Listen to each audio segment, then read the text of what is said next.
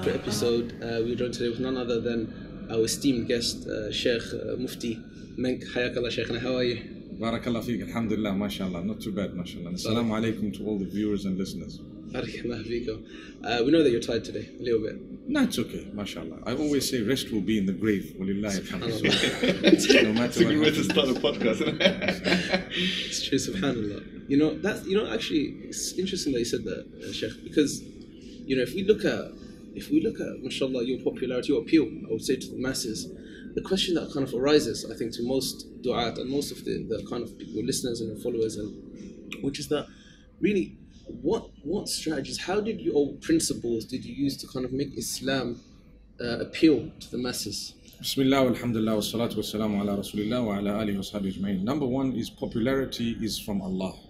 To be honest, some people run behind that popularity. They look for it, they search for it, they promote themselves. Yashhadullah, Allah is a witness, I've never promoted myself, never. I've never asked people to come towards me, nor have I gone down the avenue of attacking others so that I look like a good guy. And a lot of people make that mistake. I have very deeply and carefully studied the psychology of the people who we are trying to call towards Allah. And I've spent a lot of time, money, effort and energy doing that. So I think it's very, very calculated. It's not something silly or just off the cuff a lot of the times. It could be sometimes, spontaneous. And we do make mistakes. We are human beings. Yeah. But I've noticed a lot of strategic blunders that some of the du'at make, some of the people calling towards Allah make, a lot of strategic blunders. I've stayed away from it. If you notice, we keep giving a good message. People at the moment, yes, as much as we know, al-imanu bayn al-khawfi wal-raja, the balance between khawf and raja is what makes you a Muslim, to have the consciousness of Allah and the fear on one hand and to have hope on the other hand. Today there is so much fear already existing outside. We need a lot of hope. So, when we say bayn al-khawf wal-raja, someone asked me once, shouldn't it be 50-50? I said, no. It needs to be a balance. That balance depends on the situation around you. If there is so much of fear, you instill hope. If there is so much of hope, you instill a little bit of that consciousness of Allah that brings about the... So what we need to remember, Habibi, is it is a very, very big challenge. It is really, really difficult. I mean, we're living in a situation where nothing is going to be totally ideal. We have to keep going, keep being positive, and you will face a lot of negativity. Many times, don't even incline towards it. Don't let it bother you. If you know what you're saying is correct, qala Allah, qala Rasul, you have the ulama and mashayikh that you take from, and you have, the people who are around you, who are there to correct you genuinely. Then you don't have to worry about what the world is going to say. Many people are young, many people hate you, many people will obviously dislike you. I've heard of, for example, a student in Medina Munawwara. 6 years ago, he told someone, I hate this guy, I'm going to nail him. It took him 4 years to find petty things. Someone told me that this guy said this. I said it was expected, and I'm expecting him and his group to say even more, because that's what they had already planned to do. So if I'm going to start responding refutations, my job will shift from spreading a good message to just becoming a responder of refuters. And they are wrong. Actually, if they really cared for me, they would have reached out to me in a beautiful way. They would have spent money to travel to you, to say, listen, my brother, Allah's blessed you with X, Y, Z. We just want to make sure that we're on the right page here. Why did you do this? Or please don't do this. Or we think this is wrong. And we can discuss the matter. But the mistake people are making is, the masses out there, they've had enough of dispute, people telling them this guy is bad, that guy is bad. Who's telling them what's right? Who's teaching them in a positive way? People have real life problems, and we keep telling them how wrong all the other scholars are. But have we ever offered them something positive? And this is why, when I heard of your da'wah initiative, I thought it was a very good opportunity to actually reach out to you guys and say, what, may Allah make it easy for all of us, may Allah bless the du'at. And I really believe we are brothers and sisters in Islam, not just the males, even the females. There are a lot of females doing good work. Some of them are known, some of them are not known. So dealing with this popularity is very scary. It's really, on one hand, you didn't ask for it. On the other hand, it came and people think you asked for it. They use the term celebrity.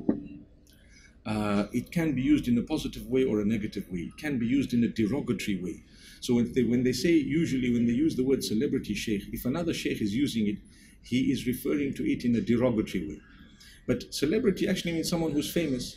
And if Allah's put that to you, it becomes a responsibility. And I think by them saying it, it could either be genuinely, there are some people out there who compromise themselves and promote themselves by demoting others or by compromising the truth. If that's the case, then we may Allah correct us. But if it is simply because Allah allowed something to grow. I remember I started way before a lot of people. And people say, how come you have such a big following? I say, but look, I started way back, way before you guys. So, and people don't realize how old you are when you graduated, and you know how many years you've been on. If I told you that I've started da'wah more than 20 years ago, you know, you'd think that I'm, you know. I thought you were 20 years old. So, especially Mufti, with the braces that you got there. Well, I had to have the braces because I had to have them. Actually, I didn't want them, but I had to have them. It gives you a younger appeal as well. And do you know what else gives you a younger appeal? I'll be honest with you. I was on your Instagram, and I saw a video of you doing a bit of skydiving. Oh yeah. So to be honest with you, what happens is a lot of the times people think du'at are always boring and so on. And some of these things are permissible. They may not be encouraged in Islam, but it's permissible. And you know what? Sometimes you do it for purposes of getting people to feel the real you, you're a human. When I grew up, I remember the gap we had between the ulama and the others, you know, there was a big gap. And I always told myself, no, we don't want that gap. And I didn't compromise my deen. People say it's haram and you're committing suicide. I didn't. I'm still alive. You're throwing yourself into But what I wanted to see was the ending of that video, because we only saw when you were in the air, but I didn't see when you landed though. Yeah, I might have it. I might have it with me. I may show you after the session. And that also showed me a video of you jumping into a swimming pool. Yeah. Oh, subhanAllah. Allah understand. What's next? If you do some horse riding, we can facilitate that. But a lot of this goes to show people the other side to it, in the sense that your human side, and the thing that fun is permissible to a degree. I mean, fun is definitely permissible. Why is it that we come across like dry people who, you know, it's you're either in the masjid in salah or reading Quran, etc., and that's it. You know, even when you're at home, there's no joke, there's no nothing. You're just serious and so on. It's challenging. You have family, you have children, you know, to attend to and so on. So I think a lot of that is got to do with. You know, people think you're showing off. It's not showing off. It's actually giving them the other side to who you can be, who you are, for them to relate to the rest of what you do and say. It's very important. But like I told you, it's a strategy that has been studied. It's not just something like that. And it's been a successful one. I mean, may Allah grant us ease. May Allah grant us ease. And another thing, for example, that I need to make mention of is, you see, every da'i is specialized in different things. Sometimes we want all the du'at to do what we do the way we do it. That's wrong. It's like telling all the doctors, all your specialities are all nonsense, you all have to be pediatricians. What's going to happen to the rest of the specialists? So each one specializes in something different. Each one's methods will be different. Sometimes, you know, the tools of the trade may be different, but the source is always the Quran and the Sunnah. So what we tend to forget, we want everyone to do things the way we do. We want everyone to think the way we do. I give you another quick example. Facebook and Twitter, for example. The words I use on Facebook and Twitter in particular, they are such that they would be digestible by all people of all faiths. Okay. So people say, why do you use the word Almighty? Tell me, is it haram? If it's not, keep quiet, please. I know what I'm doing. But they say, Astaghfirullah, you're astray. You never use the word Allah. I use the word Allah every day. I mean, I started this session by saying Bismillah, you know. And Allah says, قُلِ ادْعُوا اللَّهَ أَوِ ادْعُوا الرَّحْمَنَ أَيَّمَّا تَدْعُوا فَلَهُ الْأَسْمَاءُ الْحُسْنَى. You can use the term Allah, you can use the word Ar-Rahman. These are all the names of Allah subhanahu wa ta'ala. So it's amazing. We've changed setting. We've come here. It's a bit better. There's no distractions in the background. And we can hear our voices much better. And of course, the Sheikh's voice, Mufti Menk's voice, clearer as well. Let's try and should we pick up where we left off? I think, Sheikh, you were talking about it was a subject to do with, you know, humility, and you mentioned a number of your followers. I mean, the question I would pose to you would be, how do you maintain a kind of spiritual humbleness? How do you protect yourself from the pitfall of al-ujub bin nafs, becoming amazed with yourself? Because popularity, it can be a disease, and it can be something that very, very subtly seeps into the heart of a person. I think different people are on different levels and they deal with it differently. I normally have a lot of secret deeds that I do, that I'm happy with between me and Allah. If you notice, I like to drive on my own. I have my me time. It's between me and Allah. I know what I do in my I like to be on my own because away from the hustle and the bustle of the people. And a lot of the times I enjoy working with the underprivileged, with people who are, I mean, I don't need to give away what I do, but it's just me. May Allah make it easy. And I definitely, I know for a fact that for me, by the will of Allah, so far, I can guarantee you, I'm sure you guys probably felt the same. I like to treat people with believing that they're better than me. That's how I like to treat people. And no matter who they are. That's the way we speak with humility and humbleness. Yes, I may have my own weaknesses. If there are genuine people who raise that to me, I definitely take it on board. I can change things. Even if I've said something, I'm not one who's afraid to apologize and say, I'm sorry, it was a mistake, no matter how.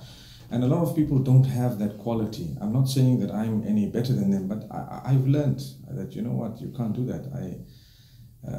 Another thing is, as far as possible, I try to, keep people within the fold. I'm not one to find an excuse to take them out. I'm one to find an excuse to keep them in and bring them in. And there's a very, very big difference. I've noticed a lot of young people in their da'wah, sometimes they're very fast to actually, like I said earlier, find the worst possible meaning of something that someone has said. Whereas husnul dhann is a basic teaching of Islam, and the guys say, no, but we knew. I mean, we notice the quality of people changes. Another thing is, I come from a third world country. We've been through very difficult times. At the moment, we're going through very, very tough times. Hyperinflation and all those things in Zimbabwe. Absolutely. The currency being completely deleted and so on. And a lot of people are struggling. And, it's not a joke. It's not easy. But alhamdulillah, to be able to help people, even give them a good word, is a very big ibadah that many of us don't consider. A lot of people think, it's to do only with salah, zakah, and so on. Whereas that is absolutely important. I'm not taking away from its importance, but there are other things that are also important that we tend to take for granted. And I remember the ones I said, look, people sometimes only look at salah, zakah. I had a refutation, people saying, look, this guy is saying salah is not important and zakah is not important. That's not what we're saying. This is what I mean. You can never get it right. So sometimes you have people or family members or someone who says, did you see what this guy said about you? I said, I don't need to know. We've got to know what you think Allah is saying about you on the day of Qiyamah. You're writing your book, write it well. I'm writing a book, you're writing a book. That's my book, your book. For the day of Qiyamah, I better write it proper, the best possible book. So may Allah make it easy. I think it is a problem when people get a little bit of fame. Yes. I've seen people change, but I want everyone to know that if you think I've changed, please tap me on my shoulders, let me know, send me a nasty email in the most direct, abusive way. It will still help me. It will help me, mashallah. On that point, you were talking about husnul dhann and like refutations and so on.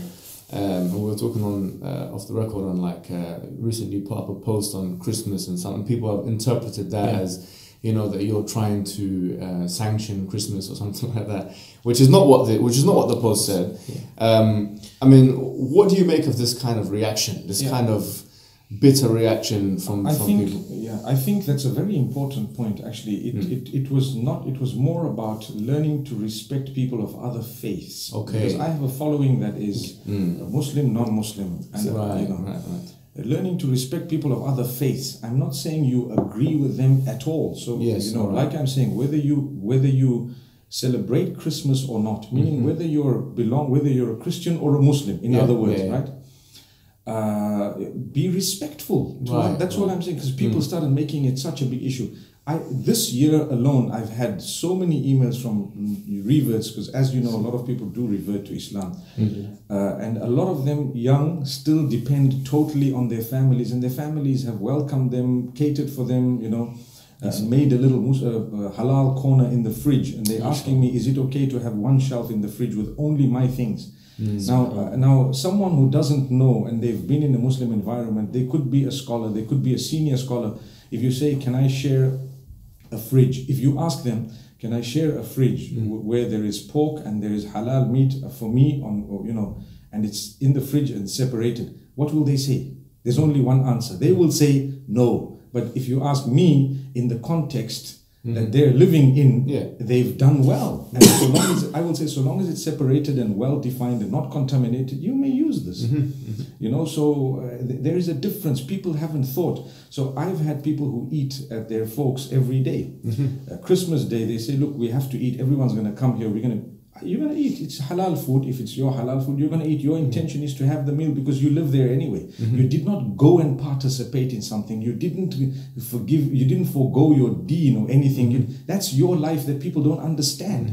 You know, so there was no condoning of anything that Islam disagrees with, nor was this. But it's just to say that, you know, another thing is, I'm on holiday, you're on holiday. There's ways of looking at things. If I say Safar Sa'id, Utla Sa'id, you know, at any holiday, I mean, who said that the holiday that we have maybe according to a Muslim country at a certain time of the year, if someone says, hey, have a happy holiday, my brother, enjoy it and come. I mean, someone might argue that's the Gregorian calendar, and so on. We're making it clear that this is to do with those who are, I was on holiday, you're on holiday. I say, bro, enjoy yourself, you know, have a good holiday. Did that make me a person who condoned some festival or whatever else? No, it didn't. But when what I noticed about the da'wah and the field, you have jealousy. It's there. 100%. Yes. And you know what? You make your mind up that you hate this guy. It's made up already. So anything and everything, anything and everything that comes from the person is already wrong. You know? I remember a brother telling me clearly that, you know, and I think I said this in the earlier segment, that there's a student in Medina for 6 years ago. He said, I don't like this guy. I'm going to show you what I'll do to him. And actually, if I take it back to the source of all the issues that I've had, it goes back to the one brother, no one else. I can actually take it straight. You know what? He has had the opportunity to talk to me, to meet me. He didn't want to. That's not his aim. So if I'm going to engage him, I won't succeed because that was never his aim. So leave it to Allah. He's writing his book. I'm writing mine. Why should I write my book filled with his name? I'd rather write my book filled with good deeds. On the topic, so this is the discipline required in da'wah is such that you need to be focused. You need to know what you want. You need to apply wisdom. You need to be soft. If you're not soft, when I say soft, I'm not saying compromise your deen, but soft in the way you talk, soft in the way you come across. You don't, because Allah says, وَلَوْ كُنْتَ فَضًّا غَلِيظَ الْقَلْبِ لَانْفَضُّوا مِنْ حَوْلِكَ. People read the verse. If you were hard-hearted, if you were harsh, they would have dispersed. People read the verse, but they don't apply it. You know? It's a rahmah of Allah when you have lean. When people talk to you, they should immediately feel that, you know what, this person is approachable. I can talk to them. They're going to listen to me. Yes, they may present a strong opinion, but in a very respectful way. And there have been times, subhanAllah, when people may even think that you're an extremist, and yet you're not. Because all you're doing is you're just making clear that, you know what, I disagree with this, for example, but respectfully, you have the right to disagree with me in the same way. You know? Yeah. It's a tough one. Barakallah feek. You mentioned happy holidays, and obviously seeing as that we're in the advent of the new year, 2019, if we were to look back over 2018, what would be your highlights of the year? Before we say that, I just want to also remind you that the fact that you mentioned 2019 and 2018, please expect a refutation. Okay. Because there are people who don't realize they use the same calendars for their events and so on. And if you said, look, we're now in 2018, what about 20? They say, why did you distinguish it? I mean, it's a reality. That's what I'm trying to tell people. And I was laughing at a very, very religious brother who says, hey, you know what? We had some good sales this time. I said, where? He said, the Christmas sales. I said, you mean you bought? He said, yeah. I said, come on, should I make a refutation? No. But it's got to do with your niyyah. And yes, now going back to your question, 2018. What did you ask again? What were your highlights of the year? If you're looking back over it, you know what I try to do. I thank Allah when things go wrong, because for us it's wrong, for Allah it's not wrong. I always have this habit that when things happen the way you want them, you say Alhamdulillah. When they don't happen the way you want them, you say it twice. Because now your boss has taken over and says, hang on, I know something. Well, no, it's better for you. Wallahi, I tell you. And you can pick up people. I've sat with a lot of scholars, a lot of people, a lot of students of knowledge, a lot of new graduates, and sometimes you can pick up, this person has a lot of experience, this person knows, he's been through the mill, he's seen what's going on. I pick it up, and this is why it's not easy. Over the last year, I try not to look too much at achievements. The reason is we want to work. One day we'll see the achievement. Someone told me, hey, you've got so many million followers now. It's just clocked onto the next million. And there was a group who, it's amazing, but I must mention this. A group who was promoting some of my talks, and they got to 1 million followers, and they said, they put up a post saying 1 million followers, and immediately, it's not me. It's someone else who's doing it. We don't have copyright, so to speak. So someone else doing it. And I immediately got hold of them and I told them, please remove this. It's got nothing to do with the 1 million and the 2 million and the 5 million. This is for Allah. Though if those figures shouldn't even bother you, otherwise you become a slave. You start looking at, did you see how many likes? Did you see how many views? I don't care how many views. I don't care how many likes. I just did something. You leave it. وَقُلِ اعْمَلُوا فَسَيَرَ اللَّهُ عَمَلَكُمْ وَرَسُولُهُ وَالْمُؤْمِنُونَ. You just do the deed. So the positives, there is growth, walillahi alhamd, and I ask Allah to accept it from us. I always tell myself that there's a time up to which Allah will allow you to do things, after which it may become more and more difficult.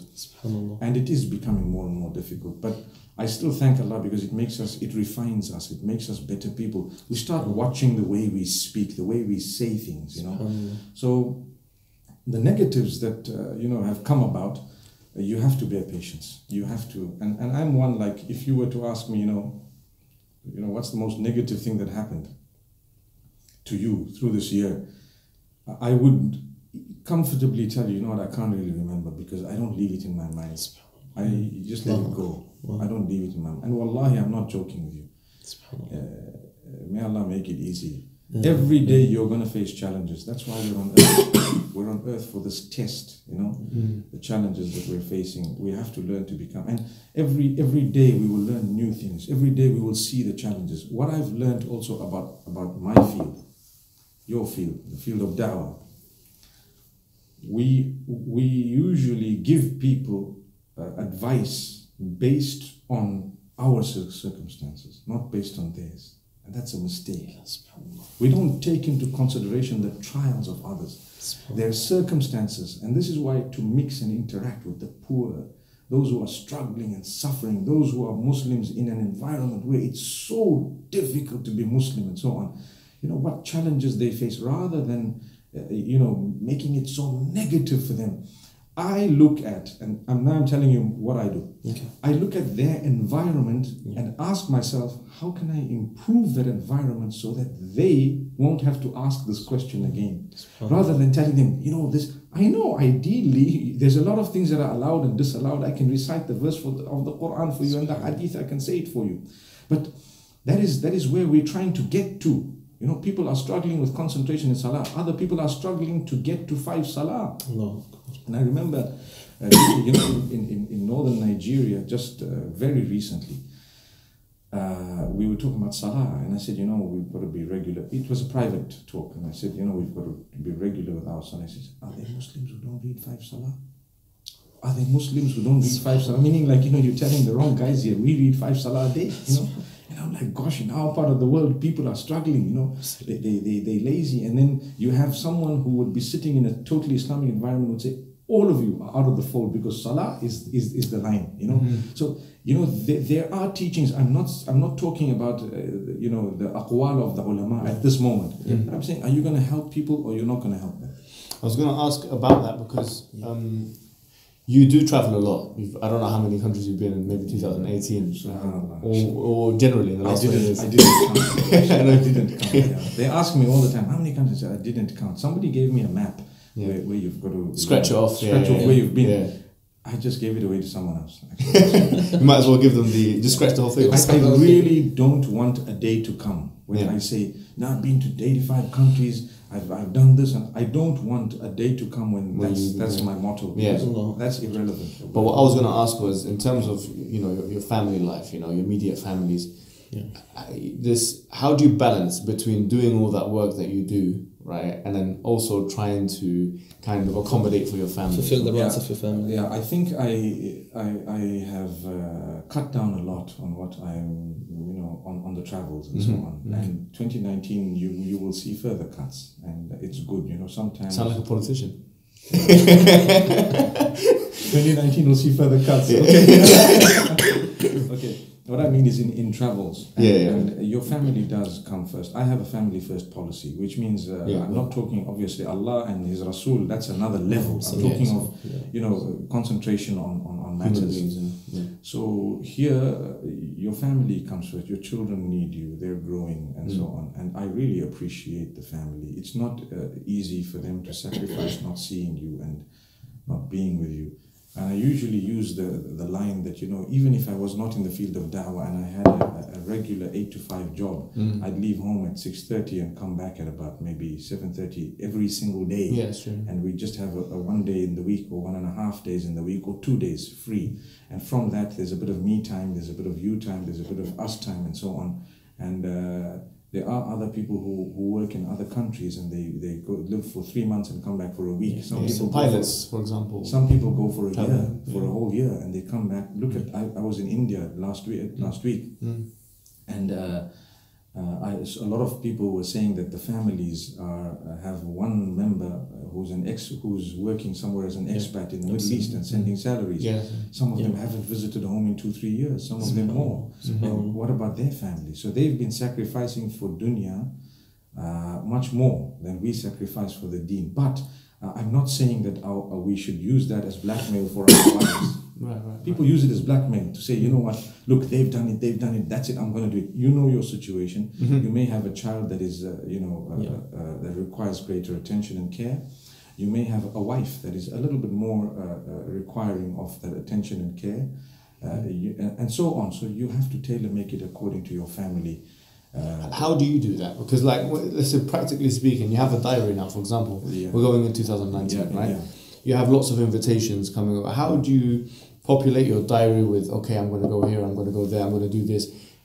In your mind, how do you prioritize this? So if I'm going for work, I try to keep it short and sweet. Like I don't go shopping, I don't go sightseeing, I don't go, meaning if I'm going for work, I keep it such because I can tell you, you guys are in the field, I can tell you something. If I were to go somewhere, like say Sri Lanka, I've been so many times, I've never been to a mall, I've never been sightseeing, I just went with my kids once. If my family is with me, I do it for their sake. But I'd like to leave the place remembering the da'wah that was done. I mean, if I'm going to go to a place and I'm going to go into sightsee, when I go, how was it? I'll say, oh, the mountains were beautiful, the lake was lovely. Did I talk about the intention I went there for? No. It became predominant. It's not wrong, but it's me. I've set myself a level of discipline a little bit higher. So that's just, I'd like to, if I'm done with my talk at 6:30 in the evening and there's a flight at 10 o'clock, I'm on that flight because my family needs me. I'm not going to spend that night, one extra night for nothing there without my family or trying to get to them. So, and if your event starts on Saturday morning and there's a flight coming there Friday evening, I'm on that flight. I'm not going to come in a few days unless obviously I've got something else to do.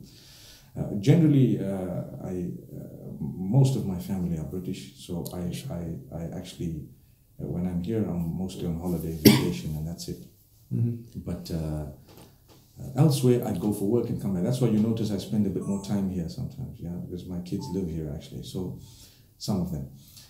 And alhamdulillah, it's just something you have to strike the balance with. And each one has a different level of, a different threshold. Just like you have a threshold of pain that's different from person to person, we also have a threshold within our relationships that we can take to.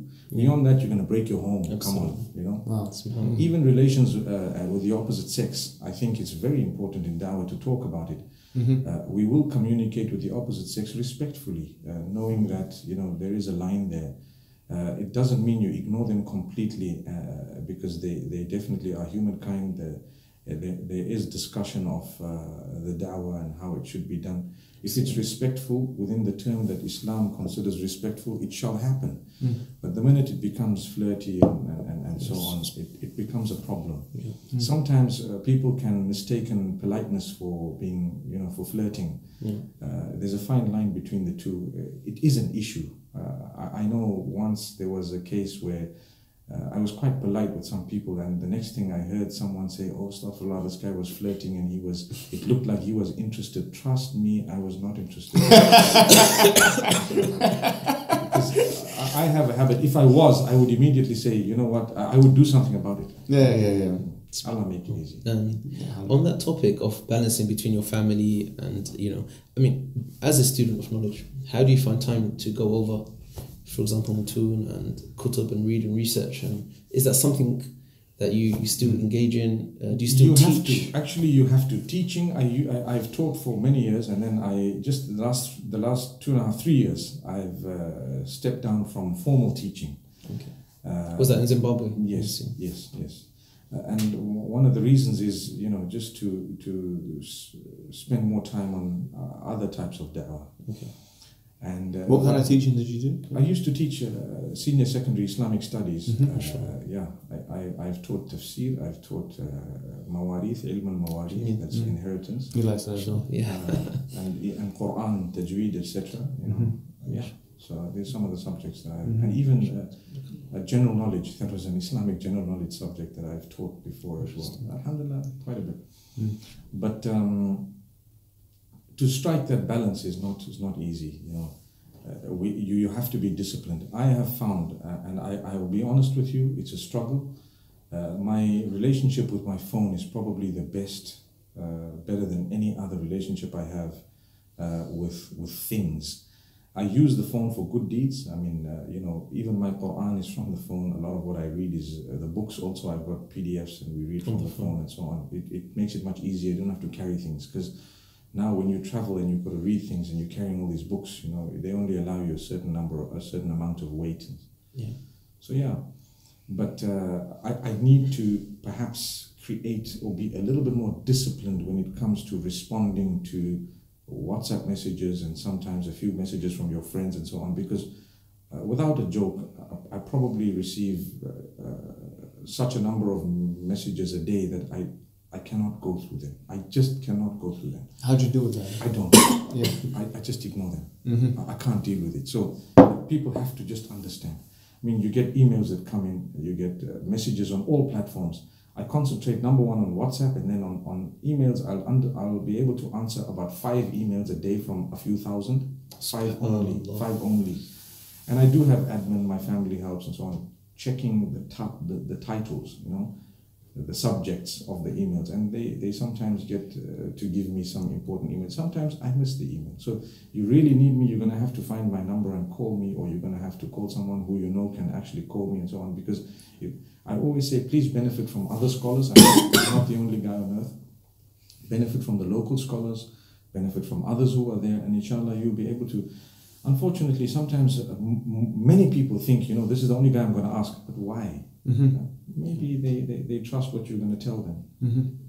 Yeah, and one of the worst things is when they say, look, I've asked this sheikh, he said that, now what do you have to say? I say, I don't have anything to say, you've already asked. People want to do fatwa shopping.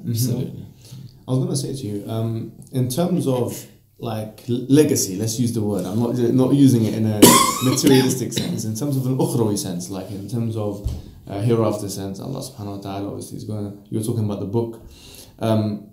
There's lots of people in the da'wah that have put forward certain things, like for example, Zakir Naik, he's like more specialized in comparative religion. Norman Ali Khan, more like Quran and these kinds of things, and they're specialized in as you were mentioning specialisms before.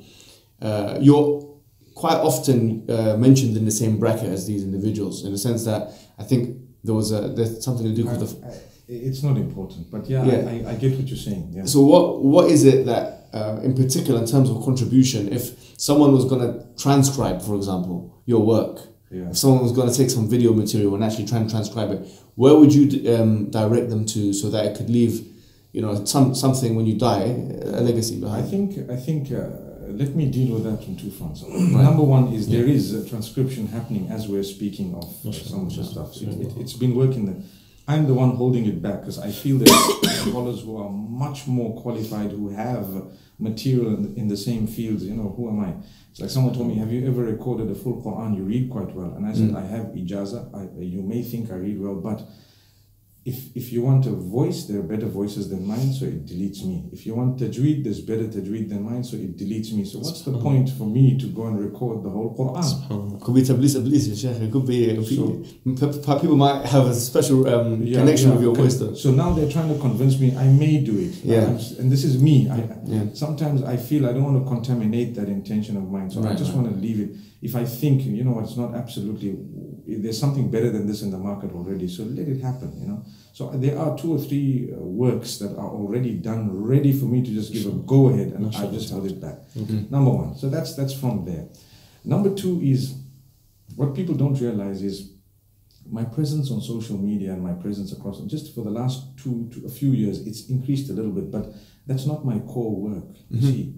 So I come from Zimbabwe, and in Zimbabwe, subhanAllah, I belong to, I work with the Council of Scholars, and I happen to be the vice president of the council at the same time, and I was appointed the Mufti also almost 20 years ago. And it's a very difficult position because we are still students of knowledge. I don't normally like to issue fatwa and so on. We just get from the scholars and relate them, and we normally deal with our community. So I don't want to become an international sort of a fatwa who's gonna fatwa department that's going right.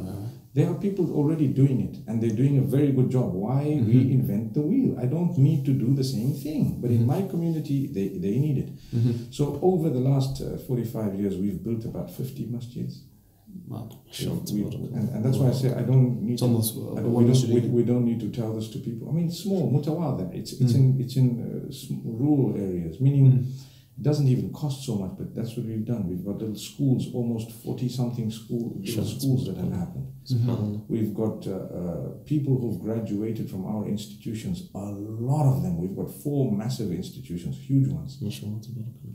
And subhanAllah, the people don't really know about this. Or is it? I haven't told them. They know. People who are close to you know. But what are we working for? Why is it that we need to publicize everything? People say, well, get out and tell the world what you do. I say, but why? Allah knows. Why do I have to tell the world? It's true. What do I need them for? They say, okay, and all of this is actually totally free of charge. All of this is fi sabilillah.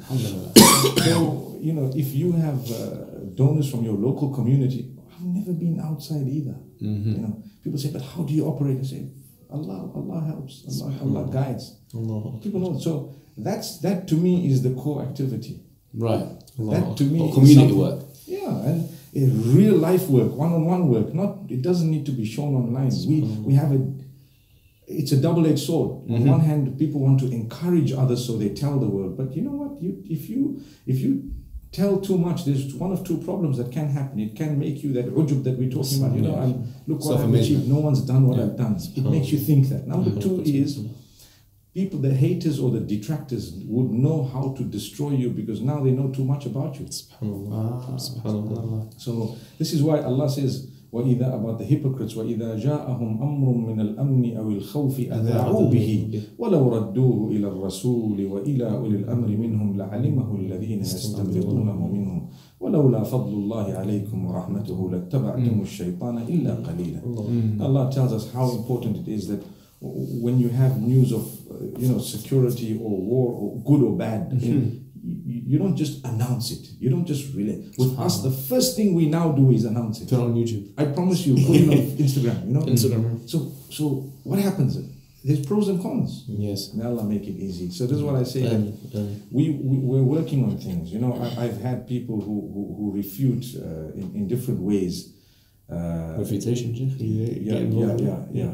And why? I just thought of something when you say, you leave behind something and you do things. Right. Da'wah, like I told you, some people want you to do whatever they do. Yes. And they don't see the light in what you do, and they refuse to see the importance of what another person is doing. And I'm not that, alhamdulillah. I always try to look at the importance of what another person is doing, even if he's just a cameraman. You see, you're a cameraman, you studied videography and you did whatever else. And we need the cameramen, they're the most important. Nothing will be happening. Imagine if I say, brother, you're going to Nar Jahannam because you just with this tasweer all your life. He'd probably give it up. We need him as well. He's getting an equal reward. He's getting an equal reward. And he's helping, give you an example. We have, like I told you, teaching as well. We have specialized durus in the masjid back at home. I'm on a roster basis. I'm an imam in the masjid as well. I lead salah on a roster basis. If I'm not there, there is someone who yanub anni and he'll take my place. But there is, people say, this guy, when he goes, he just gives one motivational lecture. What does it do? You rather have a workshop where, you have people who specialize.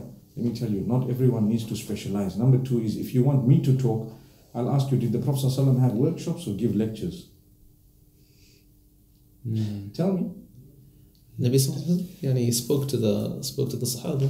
He did khutab on Jum'ah, he did khutab on the things, he taught the people, because he was so powerful. It was the lectures, but the specialized learning happened through those lectures as well. The way we have categorized it now, we cannot call it a bid'ah because it's a wasila, it's just wasa'il. But if someone wants to be hard and fast, they could tell you that's not the prophetic way. I won't say that. We need the workshops, we need the lectures, we need the training courses, we need the holiday lessons, we need the weekly, we need the study, we need the school, we need everything we need it. I'm not one. But if you're going to attack me, if I've come to your community and I don't have the time to conduct a workshop, why do you want to attack me? I could refute you, and I could actually refute you so badly. I promise you. That's not my job. If I start refuting and I get into this engage, I'm losing focus. I've got bigger things to do. Wallahi.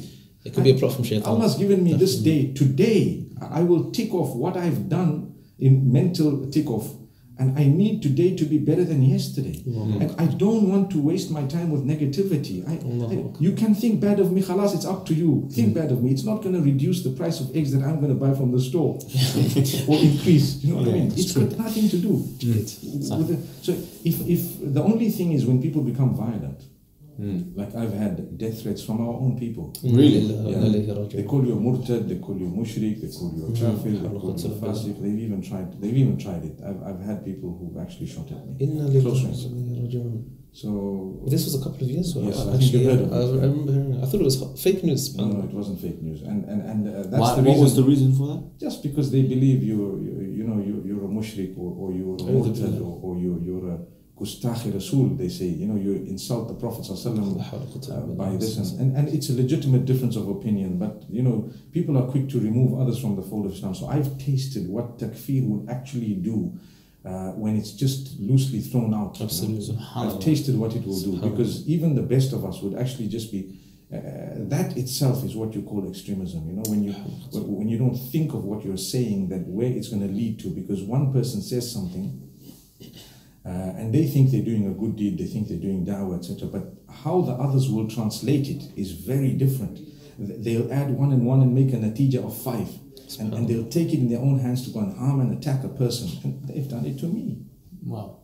Just because of was that in your country or? No, in South Africa. No. Wow. And I've never been back to that place after that, but I'm going to go back now in January. We can come back, inshallah. We'll get the boys there, ready to protect you. To be honest, and I think even those people have realized that no, this guy is not what we thought he was. I think they've realized that. And it was easy for me to actually have taken that and made a big noise of it, and probably gone into the courts and but for what? You're gonna start getting two camps of Muslimin fighting each other, and when the followers get involved, they make it worse than the principles. Absolutely. Yes. It's like any of the mashayikh. You see, nice guys. Some of their followers are worse than anything that they would ever have allowed, but they're claiming to be followers of that sheikh. I've seen that a lot. What advice would you give, as a final question, because I know we're pressed for time. What general advice would you give Muslims in the West who are facing those difficulties that you talked about? I was reading something from Pew Research that said in America 23-24% of Muslims apostate in America. I think you're seen as a beacon of light in the sense that you kind of unify the people, and you brought a lot of, maybe you've curtailed that number. What final advice would you give? Okay, my job is normally to reach out to people who are quite weak, but I want to encourage them. I want to identify the good in them, because look, my brother, everyone has good and bad. It's just that one is more than the other. Some have, and I have a job of identifying goodness in a person. So even if I see someone who looks apparently far from the deen, I'll try and say a word that will make them feel, gosh, you know, I'm actually a Muslim. I'm a Muslim, you know, because I know the impact of that. Instead of me picking on something and saying, you know what, that's it, you know, because we chase the people away. So when you say people apostate, a lot of the times it's because of us chasing them away, because of we're not considerate of their situation. And I've said that earlier on today, that, you know, we're not considerate of their situation, so we start saying things that are hurtful, and then you have others who are telling them good words, so then they go towards it. As much as we say Islam is the fastest growing religion in the globe, I want to tell you something that I've studied. It's the religion with the large number of defectors, the largest number of defectors. Did you know that? I can tell you, that doesn't mean the number of defectors is more than the number of those who enter, but from all others, those who are leaving Islam, and you don't even know, people are living in your home, and it's second, third generation in the Western world, they're not even Muslim. They're not even Muslim. They don't care about Islam, but their name is Muslim, and you think they're Muslim because they're in the situation. I did a little survey of Salatul Eid, and I found that 50% of the guys don't even go to Eid. They don't even go to Eid. SubhanAllah. It's sad, and I'd like you to actually do it here in your part of the world. See what happens. That's something we can arrange, inshallah. If you have the masajid, check the capacity of the masajid and look at the number of Muslims you have. You're going to find even for Jum'ah, you only have a third of the Muslims attending. I'm talking of the males who are supposed to attend. So it's very scary. Now, if you have a person just coming into the dawah and he's screaming and yelling and shouting at the people and so on, he's going to preach to the preached. I always, when I sit in the masjid, I ask myself, do these guys regularly come to the masjid? If they do, you're preaching to the preached. You're just encouraging them to be steadfast, which is important. I'm not saying it's not. I have decided to specialize in something different. And this is where people differ with me, because they don't know what we're doing. Take it out of the masjid, take it to a hall, take it to a function place, take it somewhere else. If in my case, I'm not saying all the time, but and attract people who when you looked at them, you would think this person would never attend an Islamic talk. They've come. And make them feel like they are so special on that day that they would come back again. And it will require 3 or 4 of those, and the person's life would change. I've had thousands of people telling me, you changed my life. I said, no, not me, Allah did. You don't need to tell me. And that's why when people say what you're doing is not important, it doesn't have an impact, it has a bigger impact than what a lot of the others are doing, but they don't know. And I'm not there to compete, so I just keep quiet. And I don't even want, I know that what the Quran and Sunnah has taught us to talk to people. We were all astray at some stage. I know what's helped me. I know what's helped. I mean, imagine if someone had to sit with you and make you feel like you're a non-Muslim because of 2 or 3 things that have gone wrong with you or with you outwardly or inwardly. I mean, wouldn't you love someone to take you by your hand and say, brother, you know what you're doing is wrong. You're a very good guy. I've got a lot of hope in you. I see so much goodness in you. One thing needs a bit of correction. What do you think? Wouldn't you like someone to say that? Yeah, exactly. But we don't do that to others. The way you're saying it makes me want to do it.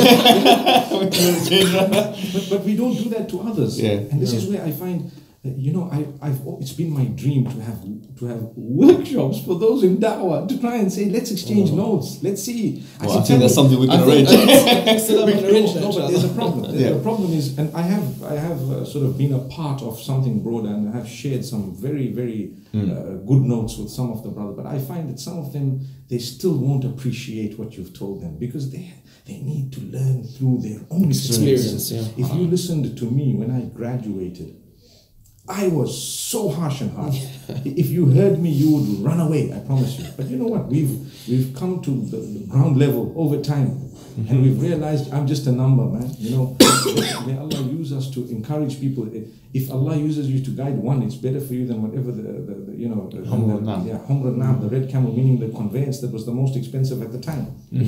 So imagine if one person reads Salah, if one person puts on the hijab, because of the way you spoke, because of the way you said the message, and you didn't preach it down. but across, you spoke to them, you encouraged them, you identified goodness. Don't you believe everyone has good in them? Absolutely. الناس معادن كمعادن الذهب والفضة. You know, people are like the mines of gold and silver. They have in them some goodness. If you have the ability to extract that, to shine it, and to show them this is you, and they saw it and they changed, wallahi, that is success. So I'm asking the people in Dawah, let's support one another. And the biggest support is don't attack each other. I don't need you to help me by finances and by this, and even not even a good word, but don't say a bad word. Leave me alone. We know what we're doing. People say also, what do you follow and which? I love to say I'm a Muslim. I follow Quran, Sunnah as per the understanding of the earliest generations of Muslims. And I stop there. That's a better explanation than any single word can explain. Single words sometimes become politicized. Sometimes they become synonymous with extremism and terrorism, and sometimes rightfully so. There's a band of people using the same word to do things that are terrible. To disparage others. This is the negative of using singular words. Keep on. وَقَالَ إِنَّنِي مِنَ الْمُسْلِمِينَ. People say, no, but this sheikh said that sheikh said. Those sheikhs ijtihad is their own ijtihad. And following the form of that, it's I'm fine. sticking to the Quran. Yeah, if someone wants to do that, let them do it. But if I don't want to do it, don't say that, brother, you're astray. Nah. It's a bit too heavy, man. Allah grant us wisdom and hikmah. Allahumma ameen. It was an absolute pleasure, Shaykh. Brothers and sisters, I hope, inshallah, you benefited just as we have benefited immensely. We ask Allah subhanahu wa ta'ala to protect our Shaykh Mufti Menk and to increase him in khair. Like, share, subscribe, inshallah, and tune in for another episode of Salam Cast. Assalamu alaikum wa rahmatullah.